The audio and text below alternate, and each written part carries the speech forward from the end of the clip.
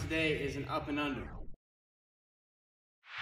We can use this when I'm driving down the lane. Say for instance, I'm driving down with my left hand. The defender's trailing me down the middle, coming on my right.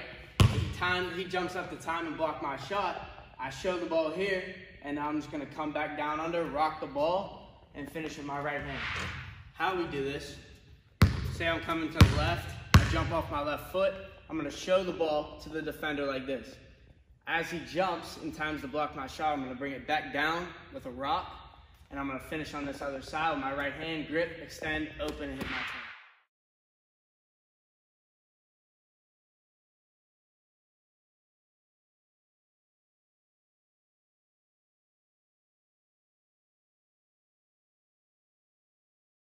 Two of 6 from three-point range. Raptors 10 for 28.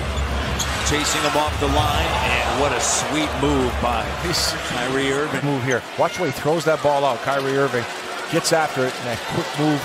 First drill we're gonna do is an up and under miking.